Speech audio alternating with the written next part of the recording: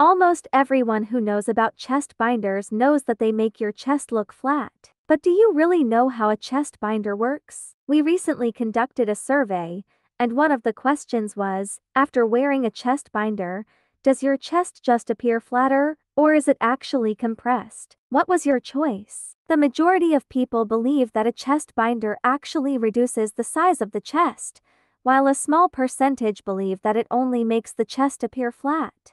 Let's find out if you are among the few who know the truth. To understand this issue, we first need to understand the composition of the chest. The chest is mainly composed of glandular tissue, connective or fibrous tissue, and fatty tissue.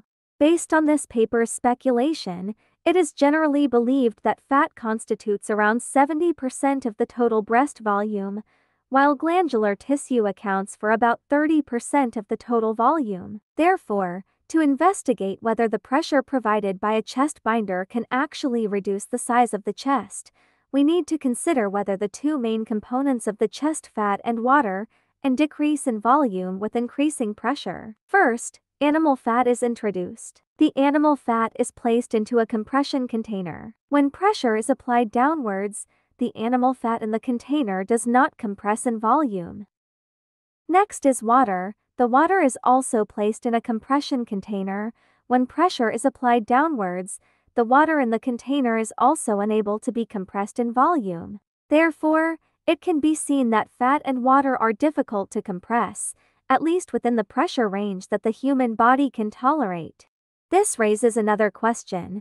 Why does the chest appear flatter when wearing a chest binder?